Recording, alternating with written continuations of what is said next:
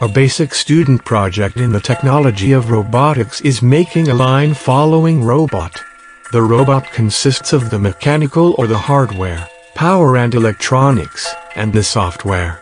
Basically, you launch the code or program into the microprocessor in order to move the wheels in certain speeds. If you are new to this channel, just hit the subscribe button for free. A line-following robot uses two infrared sensors on each corner in front to detect a black line. When the robot detects one, it will change its direction.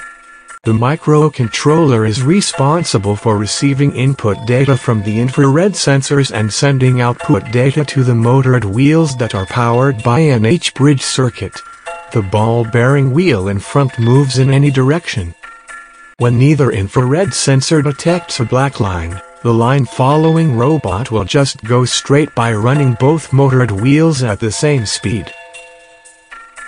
When only the left sensor detects a black line, only the right wheel spins to steer the robot to the left.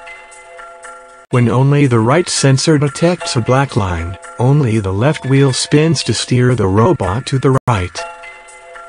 When both infrared sensors detect a black line, the line-following robot will stop moving by turning off both motored wheels.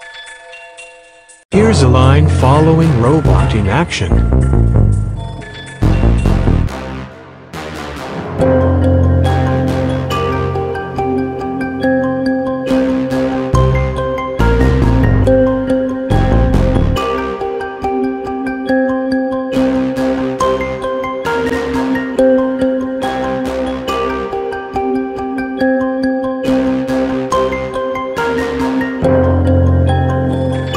Thank you for liking this video.